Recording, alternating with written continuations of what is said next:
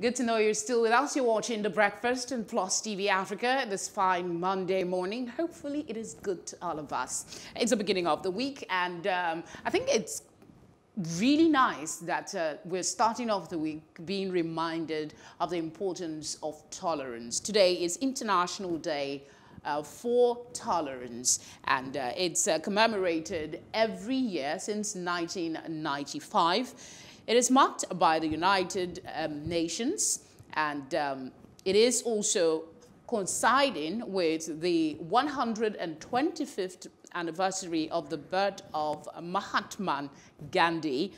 It pays tribute to his values of peace and non-violence as well as equality. Now, UNESCO created a prize for the promotion of tolerance and non-violence. That prize is awarded every 2 years. It rewards significant activities in the scientific, artistic, cultural, or communication fields aimed at the promotion of a spirit of tolerance and non-violence. Okay, let's see how we can counter intolerance. That is something we will take a look at in a bit. But just to let you know, we won't be doing this talking alone. We'll be joined as soon as we can establish contact by Professor Chris Nwaokobia. He is a public affairs analyst. So, still talking about this day, what can we do to counter intolerance? The United Nations has a couple of suggestions that we'll be sharing with you this morning, and that is through laws.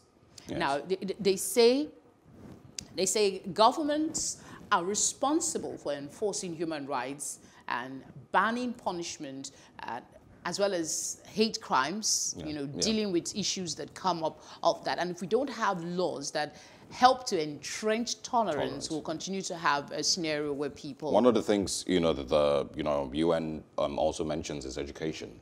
Yes, indeed. And, of course, better enlightenment for people who, of course, exist around the world on tolerance and the need to tolerate religion, culture, and tribe and all of that. Would like to say good morning once again to Chris Nwaokobia. Thanks for joining us this morning. Good morning. It's my pleasure to be on with you. Okay, talk to us about your thinking on the importance of commemorating this day, especially a world ravaged by extremism, crimes of all kinds, racism, and all of that.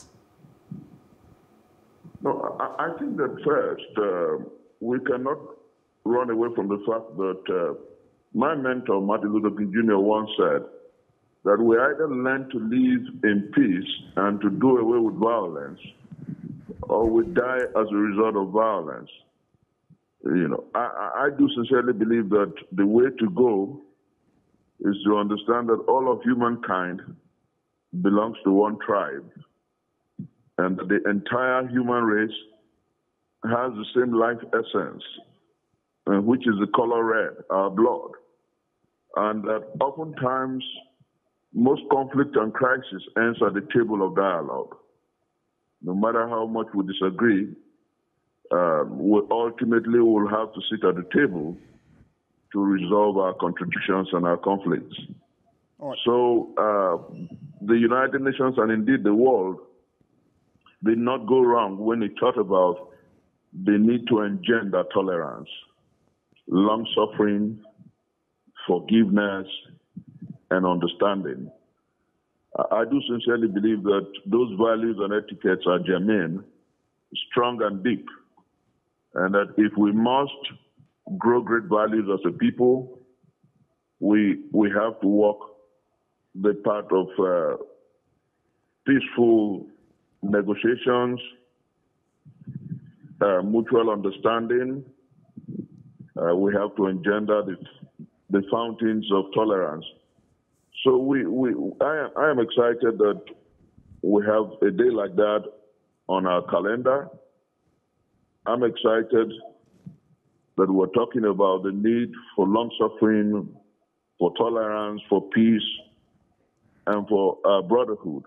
Professor Nwaokobia, I want to get you to quickly speak also on something that I feel might be one of the challenges that the world in general, and of course here in Nigeria, has with tolerance, and that is religion. How do you think we can manage religious extremism and our love for our religions, and of course bring in tolerance into all of that? No, I think chiefly that when we talk about religious intolerance in this part of the world, and then quite a large part of our world, you know, because you do have a whole lot of religious intolerance in the Middle East. You do have a lot in Africa, and then unfortunately, ours has become not only religious intolerance, but religion being deployed as a tool for political advantage. But I think that what we must do, now that the world is celebrating, or today that the world is celebrating tolerance, what we must do is to tell our religious leaders that, particularly for those who are Christians and Muslims, whose progenitors are basically one, Christians and Muslims are from the same great-great-grandfather, if you like, Ibrahim. They must learn to understand that Israel, Ishmael, and Isaac were children of the same father. And we must understand that religion should be personal rather than political, rather than a vehicle for political advantage. We must also understand that when a man is sick or a woman is sick and you must have need of blood transfusion, your doctors will not tell from your blood if you're Muslim or Christian. You can take blood from any human being, black, white, Christian, Muslim, animist, humanist, and whatever. So when we understand our life essence is indiscriminate of creed or clan, we perhaps will be able to engender what I call the human tribe and learn to understand, learn to cope with each other, learn to disagree to agree, and learn to live together as one people. All right, Professor. That's what we must begin to do. Thank you very much for sharing your thoughts thus far. We want to see your thinking when it comes to the young people.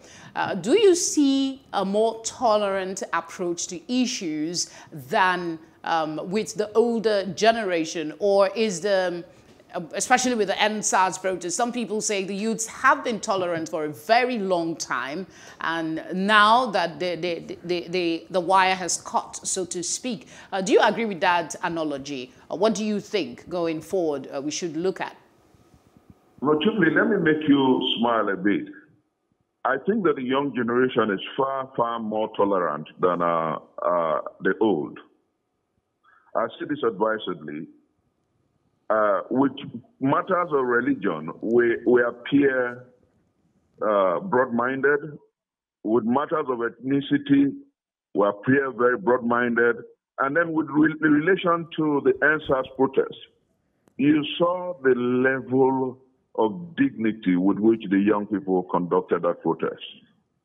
Until some political forces provoked the violence, for 12 days, Nigerian youths did show that they can conduct their protests with the highest level of decorum.